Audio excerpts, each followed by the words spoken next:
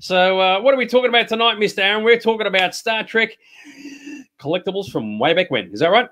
Yep. So we're talking about basically Star Trek before the movies. And one of the interesting things about Star Trek, it wasn't as popular in the toy shops when it was actually on first time round, but when it gathered a kind of following in syndication, that's when it really took off. So Paramount must have, been spewing where they say they cancel this show and then it gets bigger after it's been cancelled on different networks.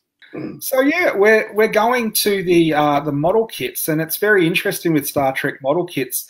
The model kits were out before the show, and this is really interesting for a show like Star Trek, because you would think without the show on television, who's going to buy these weird kits, especially spaceships that haven't been seen before. But the whole thing with the space race meant science fiction was sort of on topic and big. But the reason this happened was because the model makers, they actually helped on the pre-production of the show with making some of the ships, making some of the model kits and stuff like that. So they were given the inside edge, and they were given the rights, and they produced all this stuff, Star Trek merchandise. About 3 months before the show debuted, you could go and buy some of the model kits in the stores. And this is the one everybody wanted.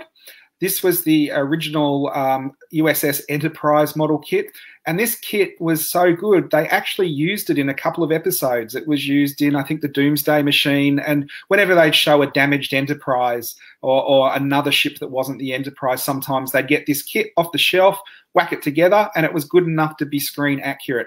Now, I didn't have that kit, but the one with the 3 ships in the top right-hand corner there, I actually had as a kid growing up, and they were sort of snapped together and then put the stickers on. Down the bottom there, you've got the decal sheets for different versions of this kit, because it was so successful, it was re-released for many, many years. And when it started off, it just had the USS Enterprise decals, but then they gave you a whole lot of different decals, so you could customize it and make some of the other ships that they mentioned or you saw in the series, which is pretty cool. And it's also a good way to get the toy companies to get model makers to buy the kit again. Well, the other big thing that Star Trek's probably known for, some of the early merchandise, was the Mego action figures. And there's the stories where Mego snubbed their nose at Star Wars because it wasn't going to be popular, but they kept going for other franchises that weren't quite as big, and Star Trek was one of them. Now, Star Trek was actually popular for Mego enough that they released many waves of it. The original action figures were available all through the 70s. This is really interesting because there's quite a bit of advertising from the time for the Mego stuff. There's some Toy Fair catalogs letting retailers know what's coming out. And then there's comic book pages, and there's even a Toys R Us catalog with Mr. Spock back in the day telling you which Mego figures you could get. And I never really thought of Star Trek as a franchise that was pushed that hard, I guess because it was on in the 60s and then repeated in the 70s. And you don't really get a lot of lines that take off for repeat shows. So I was surprised to see how popular it was at the time with, in comic books and things like that. This was the first wave of figures, which was Kirk and Spock and Bones, and then a Klingon and Scotty and Uhura, which is quite a nice opening set. And then you've got the fantastic Enterprise Bridge play set, which folded up into like a carry case, had a transporter in it where you could put the figures in, spin it, and they disappeared, and bring them back again. And then what I really like is the view screen in the Enterprise had different cardboard cutouts of different alien planets and aliens, so you could take one out and pop another one in and have hours of play with who they were contacting and what they were looking at. Here we go, when they sort of expanded the line, there's the box for the USS Enterprise play set, and then another picture of the play set that's kind of now been invaded by aliens from the toy line and a couple of the other the toys that were advertised in one of the catalogs. One of the things that Star Wars figures didn't have that Mego figures have is that larger articulation, so you can pose. Kirk there is obviously about to do his classic double-handed karate chop that you see in a few episodes. And it's very colourful, and I think it would appeal to adults who like Star Trek, but it's also very toy-centric because it's got colours that weren't originally on the bridge, so it catches kids' attention. And this is we're talking about high-value items. The original line of Star Trek aliens, particularly the ones on the bottom line there, are very, very hard to get. All of the aliens are hard to get carded. It's interesting, though, because with Star Trek, they sort of got the aliens close, but none of them were ever really spot on. The Klingon was pretty good. The Neptunian up in the top corner, was never from a Star Trek episode, because Mego, like a lot of toy brands, used to like to mix and match with what they already had. So if they could keep something as close to the original mold and then whack new clothes on it, they would, just because of production value. But I like the Cheron, like the black and white Cheron is quite a striking action figure, I think. Do you think they really sat and thought about which version do they make? Do they make it with the black on the right side or the black on the left side? Do you know what they would do now? They'd do 90% the black on the left and 10% black on the right, and say it's a variant, and then collectors would be running around like trying to find both. And talking about expensive, this is a super expensive playset. This is Mission to Gamma 5, which is, you can't really see how big it is there, but if you look down the bottom of the box, you can see Mr. Spock is sort of in a kid's hand. That's a hand puppet that goes through the playset, so you can grab him and feed him to the monster. And it also came, what's really interesting is it came with 3 figures, and I'd have felt ripped off as a kid because you get them home and they're these tiny little figures. They're not Mego size figures at all. I've seen a couple of these because I wouldn't mind one of these. I've watched them go in auction. Usually they go for over about 2,500 Australian, and then postage is pretty expensive to get something so big over here. This is one of the few Star Trek toys I've only seen pictures of. I've never seen one of these in person. I'm wondering if any of the guys watching into Star Trek have actually got one, because they are a super rare toy to get. And then you were asking, was it from an episode? This is what it was meant to be based on.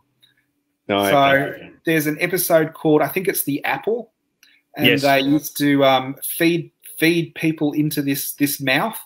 It is very, very loosely based on that. Like not at all. and the red guy that came with the set looks like one of the red guys. Okay, we move on from toys to comic books. And comic books I particularly love. I actually had a lot of the Star Trek comic books growing up. I never bought them when they were new. I always found them in comic book shops or secondhand shops, and would always pick them up and read them.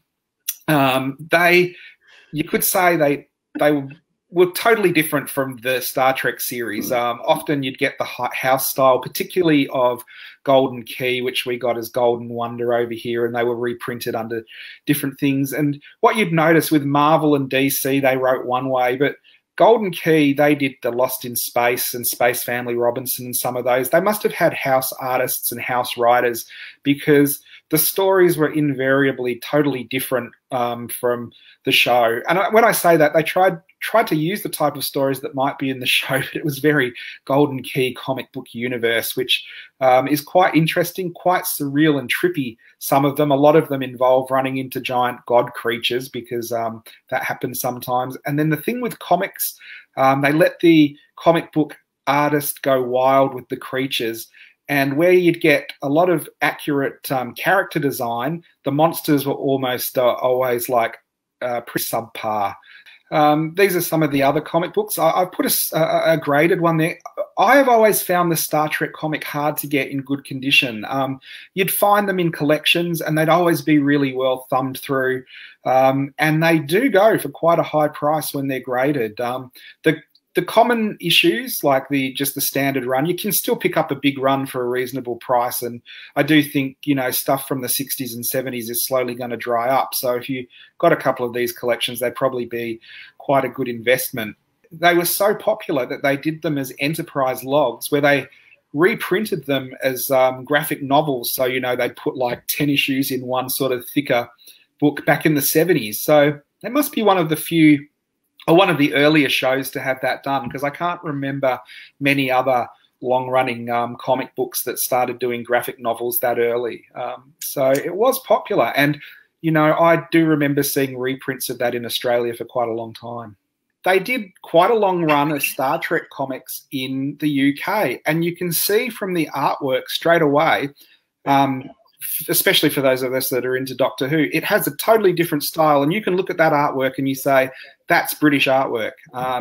The layout is different. The color is different. I think it's actually, you know, nicer presented, and these are quite collectible. There's a lot of collectors that try and trace down particularly the color editions of the British TV comics, and I guess they would be so rare and unusual in America because back in the day you didn't really import the British comics back to the US. There are collections of these that have done really well. I think there's 3 volumes where they've taken the TV 21 and the TV comics and they've put them into collections and sold them, and they're really lovely artwork, and some of that's quite stunning. Star Trek also got a run of British annuals, and again this is unusual because it was an American show, and a lot of American shows didn't get British annuals, or if they did, they were sort of one-off for 1 year because they didn't do amazingly well. But the Star Trek annuals ran for 10 years, and none of the years they were available were when Star Trek was actually being made. The first one, I think, is a 1969 annual, so it would have been the one for 1970 because kids used to get them for Christmas the year before. And the thing that interests me, I always thought it was Kirk, Spock, and McCoy. But when you look at the 60s and 70s merchandise, it is just Kirk and Spock. So you really could see that they were the 2 main characters. And now I think with hindsight, where everyone has favourites and sort of different characters have come to the fore, it's more of a balanced thing. But back when Star Trek was originally being pushed, Captain Kirk was the lead man that got like most of the covers and most of the art, and then Mr. Spock was the fan favourite that got the other half of the attention. And this is something you see right up until sort of, I guess, the Star Trek movies that we'll be looking at a different time. I love the Kirk up here. Can we come in peace? Shoot to kill. He's brought out his big ass gun, shooting shit out of something. So, and I noticed like the font, that hasn't followed anything like the traditional Star Trek font at all for the titling. But yeah, I didn't realize there was one for each year. But yeah, it's very groovy. And it's interesting. They kept, even though it wasn't the Star Trek font, they kept it for the whole run of the show. So at least collectors couldn't whinge about the spines looking different. Now, these are some of my earliest recollections of the Star Trek episodes because I grew up in that era where I do remember them and watch them a bit, but they weren't being repeated to death, and there were no videos at the time. So I remember the photo novels, and these were great, and they were all colour all the way through, and they were basically pictures of every scene of every episode put into comic book form, and so they're like a photo comic. And there are a few others. I've got the Close Encounters one, and there's a few other movies that have them, but I can't think of another series that have had so many photo novels because we've talked about this before the days of the internet. There weren't a lot of pictures that you could access of your favourite show. So you could get Starlog magazine or Starburst, but these I remember as pretty unique as a visual record of an entire episode of something. And so these were pretty amazing. And I remember they had quite tight spines, and I remember my original ones, the pictures, the pages falling out because I'd open them because I wanted to see the whole picture. Down the bottom left there, we've got a couple of the interior pictures, which were full-page pictures of character reactions, and then enough of the other scenes to move the story along with bubble dialogue like in comics, and then explanations of what's going on to fill in the rest of the story. Now, we did a show on board games before, but Star Trek did get a couple of board games. We looked at the one that was sold earlier on eBay, and there was a couple of others that were released during the time, and they were pretty popular. The Star Trek games, I don't think I've ever had any of them or played any of them, but I do like how each of them has a different style and a very colourful and striking artwork. And then there's the animated game, which sort of crept in. The animated stuff is in this era as well, and sort of before the movies and before like all the Star Trek lore was set. So you've got 2 games from the original series and the animated game, and each of them are totally different games. And we're moving on now to Star Trek jigsaws. Jigsaws were one of those things that every popular franchise got, because every kid loves putting together jigsaws, and jigsaw companies know that the entire family will sit down and do a jigsaw together, or on a rainy day, the grandparents will say, let's get out a jigsaw and play it. So Star Trek had a couple of really nice jigsaw sets. Usually with jigsaws, you'll get about 4 to a set. All of them are usually done by the same artist, so they sort of look like a set, and they all came out in different years. So you could probably collect a set one year, then a couple of years later, a different set comes out. And they were for different ages. Some of them are more less pieces and sort of more colourful, and then some of them are a bit more challenging. This is another set. The bottom ones are sort of maybe more aimed at kids. The top ones, though, were some of the photographic jigsaws that were nice if you wanted to collect, you know, photos from the series. The photo ones I found actually quite hard to find. I think there's probably more to the set than I could find, because usually they were in sets of 4. And the thing with the Star Trek stuff, it was much more of a search to find everything. There aren't as many websites that document it, and there aren't as many images online. So a lot of this stuff I hadn't seen myself. I've had Star Trek jigsaws, but I didn't know there were so many sets, and I didn't know the pictures that were on them. So it's some very cool stuff. It's one of the rare occasions you get to see the crew, which is kind of groovy. So yes, that's you don't see much of the background characters at all in a lot of the things that we've seen so far. Nurse Chapel being included is quite rare. And then this is another set, and again, the Whitman jigsaws were more for younger kids. They're colourful and sort of easy to do. I do remember there's that tin there with the Star Trek crew on. I did not know they made a Star Trek tin with a jigsaw in. And up the top there, that kind of fits into puzzles, is a Star Trek slide puzzle where you can mix up the sort of bad black and white image of Captain Kirk and then reassemble him. And if you mix it up enough, it looks like a transporter accident. And the last lot of jigsaws that I found, this was another set that had, again, a totally different style of artwork with cool pictures. Again, they were done by Whitmans, who did quite a few different sets of jigsaws. I'm looking at the middle picture, right? Yep. So McCoy, he's got the tricorder. Spock, he's got the communicator, that's right. And Kirk's got the friggin' gun. So come in peace, shoot to kill. Written all over it. Yeah, we've got another one of the slide puzzles down in the left. And on the other side was a Star Trek mega crossword puzzle, which actually was like a fold-out thing. You got out of a box and folded it out. And there was the crossword puzzle with all the clues in the shape of an Enterprise, which I tell you what, would probably be quite rare to find an unfilled-in one, because the first thing you do with something like that is do all the questions you know and then go, bugger this, the rest are too hard, and throw it in the back of the cupboard. One of my favourite ever Star Trek toys is the USS Enterprise Dinky toy. There's a couple of ads for it on the left there. Now, Dinky Toys were a British metal die-cast toy company that did a lot of space and genre shows, more than a lot of other companies. I guess Corgi Toys did some stuff as well. But this was very cool because it would actually fire out the disc photon torpedoes. You loaded them in the top, and then there's a little metal trigger on the top of the bridge, and you swing it around and it flicks them out, and they come out quite powerfully. So you could have a battle with your Klingon nemesis. But the other thing that's interesting about this, the docking bay opens up underneath the bottom of the ship, and you can actually get a shuttlecraft that comes out. And that is a really hard piece to find because it's always missing. Finding one in nice white condition is pretty hard, but find a complete one with all the discs and the shuttle bay. You can get them because they were mass produced, but it's pretty expensive. Like a lot of Dinky Toy stuff, you can buy reproductions of the firing parts and the shuttle. Now, some people out there may have watched the show, The Toys That Made Us, and there's a big Star Trek episode relating to that. They omit this line completely. They don't make no reference to the Dinky Enterprise because I think it was an American show focusing on American collectibles. So if you wanted to watch a bit more of the history as to where this ship came from and how Dinky got involved, don't bother watching it because I don't mention it at all, which is very disappointing. So it is a shame. It is one of the best toys for the original series. Yeah. Yep. So here is the Klingon counterpart to the the Enterprise, and again, it had the firing discs. It's a very heavy toy. You can get it.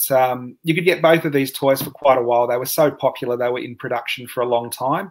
The original ones were in the solid boxes with the artwork on the cover, and then they had the window display boxes where you could see the toy inside. And then in the bottom left, I've never had that version, which has a double pack of both the toys together, which would have been super cool. That would have been something I'd have loved to have got when I was growing up. Yeah, they didn't exactly package them very well, did they? Sort of just jammed them in there together and said, "Oh, yep, that'll do." So we go from beautiful looking toys to cereal edible collectibles, and these are Sugar Smack cereal from the UK, and Sugar Smack really did franchise a lot of stuff. There's Star Wars masks and Doctor Who masks, and there's Dr. Dolittle and all these different things. The Star Trek ones are particularly hard to get. They are so hard to get that I could find the Mr. Spock and the Sulu masks that are there. I couldn't even find the other examples online. Not even people had them in their collection. So there's a packet there that shows what masks you could get. And the Star Trek promotion was so popular, it ran for 3 promotions. So for the first part, you could get badges, and there's a set of the badges down the bottom. And then you could get cutout masks, so you could look like your favorite Star Trek character. And then I'd have felt a bit ripped off if I hadn't got all the Star Trek stuff I wanted, because then they went with NASA space mission pads and patches. So you could get NASA patches that you could sew onto your bomber jacket or wherever you wanted to stuff them. Now, anyone who's into Star Trek knows Star Trek is legendary for the music. I mean, 2 of the greatest unsung pop heroes of our generation are Leonard Nimoy and William Shatner. But we're not looking at them at the moment. We're looking at Star Trek-related records, and there have been different ones over the period of the show. The early ones were Star Trek stories read for kids to listen to, or effects albums. There wasn't a lot at the time of Star Trek music. There was the theme, and there might have been one soundtrack album, but most of them were more related to sort of the kids' albums, where you would follow along with the book or follow along with the comic as you heard a Star Trek story. I've never actually listened to any of these, and I couldn't even find an example of one to listen to online, but I'm sure they're out there if you wanted to download them or find them. So when you read along with the story, the thing will say at the start, the narrator will say, you turn the page whenever Kirk shoots someone. I thought you were going to say, every time you hear a red shirt scream and die, turn the page. Yeah, love it. So up in the top there as well, this is a Mortimer item, but it's actually a Star Trek Enterprise turntable. So if you were going to get some vintage albums, you could track down the turntable and listen to it on your Star Trek Enterprise high fidelity turntable. And these are the ones I actually remembered and had. They were the mini albums that were long play, and they had the comic books that you followed around as you listened to the album. These are really nice and really collectible. And like a lot of kids' albums, they're hard to get in good condition, because kids do the thing where they want to put the record on the player themselves and put the needle down. And by the time they've done that, a new album is like totally trashed on the first play. But I like the comics that come with them, and I like the stories, and I even like the label that have the Star Trek characters on, and that's the top of the Enterprise record player. It has 3 speeds. It has 45, 33, and warp factor 6. The Star Trek Viewmasters are another very cool item. I had some of the individual Viewmasters. I didn't have the big tin. That's quite a rare and desirable item. A lot of people are after that. You can see on the top left, you've got the advert for the Viewmasters. Down the bottom, it doesn't really translate so well. Someone online had taken pictures of the slides from the Viewmaster and put high definition pictures up, and they really, really looked quite good. And I was reading an article somewhere, and some of these ships in the pictures were from the models that we saw right at the beginning. So there was a few different stories. I think there was the animated ones, and then there was also where you've got the model ones as well. So there was ones from the animated series and ones from Star Trek. So they're quite cool items. Viewmasters are one of those things that often gets forgotten, but I think everybody growing up had a Viewmaster at some time. And here's one of the really early Star Trek collectibles. The original Leaf edition of Star Trek collector cards. So again, I have never seen locally in Australia, so I'm pretty sure they weren't sold here, but they could have been. The black and white set of Star Trek trading cards. And again, I was looking at these, and boy, unless you were Kirk or Spock, you really got sidelined. There's one with Janice Rand there and a couple of others, but it was really the Kirk and Spock show. Here is the ones I remember growing up with. These were released in the 70s. These are the Star Trek collector cards, the colour ones. There are Scanlan's versions of this as well as Topps. So the Topps ones were released in America with the stickers, and the Scanlan's ones were released in Australia and they didn't have the stickers with them. The Scanlan's ones I actually like a bit better because they seem to be on more bleached paper, so the colours stand out more. The backs are totally different as well because of that. The cards really conveyed a lot of excitement and actually made me want to watch the show more when it wasn't available on video. We're getting to the end of our presentation. This was just a wrap-up of other stuff that was around and that was available. And you've got the Star Trek marble maze, which interestingly is exactly the same marble maze as the Doctor Who one we looked at. It's just got a different picture on the back of it, but the actual formed plastic part is exactly the same. The Star Trek pop-up book, which I had growing up, a phaser targeting set, which is very, very cool. There was a lot of phaser targeting and communicators and things like that. That really weird red, white, and blue Enterprise is a vintage piece that I just saw on eBay at the moment. I thought that's a really unusual Enterprise. Down the bottom, there's some more things you can fire. So there's the Star Trek jet disc, which basically, again, try and gouge your friend's eyes out. And then there's a phaser thing, but again, it's like you put these discs on and rip them as hard as you can and they fly off into the sky. A tricorder. And then they're kind of split up, but on the left is the thermos, and on next to the tricorder there is the actual lunchbox. So if you wanted to be the coolest kid in school, you could have you drink your Star Trek soup and eat your sandwiches out of your Star Trek lunchbox. And then there was another picture of the models down the corner there that we've already looked at. You go to school with your lunchbox, you open up your lunch thinking you're the coolest kid in town, the local bully comes along, takes your lunch out and says, look at that, it's just been beamed up. Now here we go. This is what you call blatant company gouging. This toy line already existed. It was like a space invasion line. Star Trek came along and got popular, so they rebranded just about everything they had with pictures of Mr. Spock and Captain Kirk and just called it like the Star Trek space helmet or the Star Trek communicator when nothing at all resembled anything that was on the show. Can you imagine if you were a kid and you tell your parents, I want Star Trek for my birthday, I want Star Trek for Christmas, and they give you this goober helmet with two big eyes on it. It looks like a monster that was in Space 1999, actually. Nothing from Star Trek. So when the kid is crying his eyes out going, this is complete shit, why have you got me this? And the parents say, oh, it's in a deleted scene, don't worry about it. Look at Captain Kirk in that helmet. That does not make him a cooler captain. And look at Mr. Spock in that helmet. He is not a cooler Vulcan because he's hiding his ears in that helmet. If you wanted to attract a bully to beat you up, if you wore that around the neighborhood, it's like a siren, isn't it? That would do it. I do think as toy collectors now, they're absolutely fantastic and I would love them. As a kid back in the day, that would have been the type of thing I would have opened and, been really disappointed. No, I disagree. I reckon you would have stuck that on, like the kid in the bottom left-hand corner here, right? Gone, where's my local Comic Con? I'm going to go along and I'll tell you what, the chicks, I'm going to be beating them off with sticks. Yes, so there was the Astro train, the Astro tank, and they just put Star Trek in front of it.